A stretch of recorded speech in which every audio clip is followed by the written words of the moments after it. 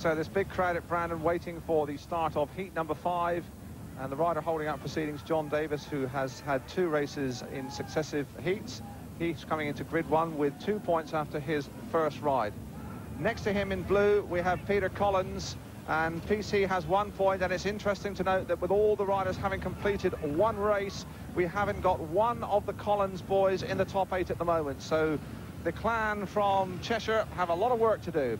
Grid 3 has Kenny Carter, 2 points so far in white. On the outside, Andy Graham from Birmingham in yellow and black helmet colour. He has 2 points so far. Here we go for heat 5. Collins in grid 2 really looking for points. The other 3 have opened steadily enough. And so here we go for heat number 5.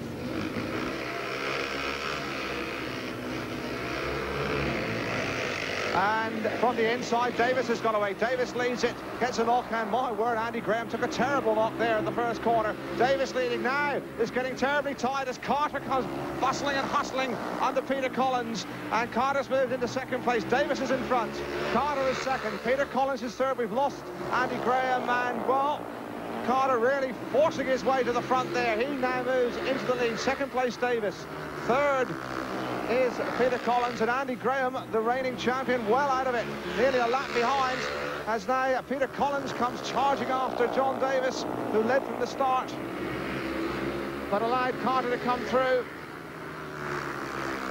And this is going to be interesting to look at. This one again as Davis looks around for the attack from Peter Collins. And here comes Collins looking for points desperately. He's only got 1 so far. Back in third place, Davis holds him out. There's the battle for second place. Carter's a mile in front, and Peter Collins must make his big effort now. But Davis is going to hold him over the line. A win for Carter, second Davis, third Peter Collins, an eventful heat 5. Andy Graham, first of all, you want to talk to the referee. What about? Yeah, I've got to go and talk to the referee, because that start I thought was diabolical. Well, just show it very quickly before you slide off. We're a fair start. I was off gate 4 there, and Kenny says it was a fair start, but it wasn't. It was just what. You see, I'm coming straight here. Yeah, but look at and I had to move out. See, he moved, you know, deliberately. Well, not deliberately. I just look at John. I had to go around John, didn't I? You know, all right, I'm not saying it was anybody's fault. The referee should have had all 4. You go and talk to the referee and tell us what happens. Kenny, what about your overtaking in that? Because there are 3 very vital points for you.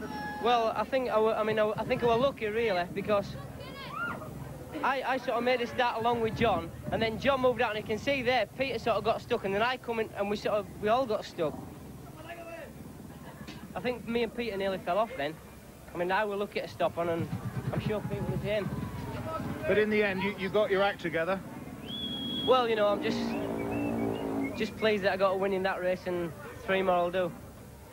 Well, the reigning British champion Andy Graham can't be too happy with life, because his protest to the referee came too late, so there's no score from him from his second outing, and he won't be too happy about that.